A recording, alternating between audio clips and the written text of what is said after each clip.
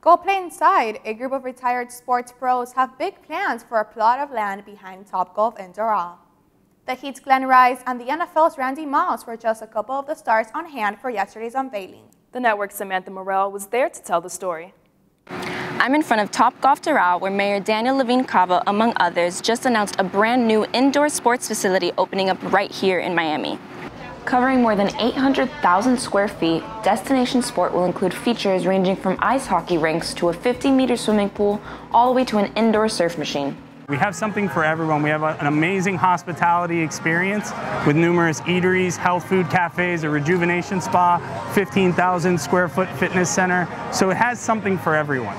The facility will be located right next to Topgolf, to the west of Dolphin Mall, where customers can enjoy training programs managed by professional athletes. I'm very proud to have former champions on my squad that are champions in their own sport. So we got Jill Ellis in soccer, as we mentioned, and we got Glenn Rice in basketball, obviously Randy Moss in football, and Levon Hernandez in baseball. So for me, it's exciting to be a part of that championship team and make that the focal point of our sports complex.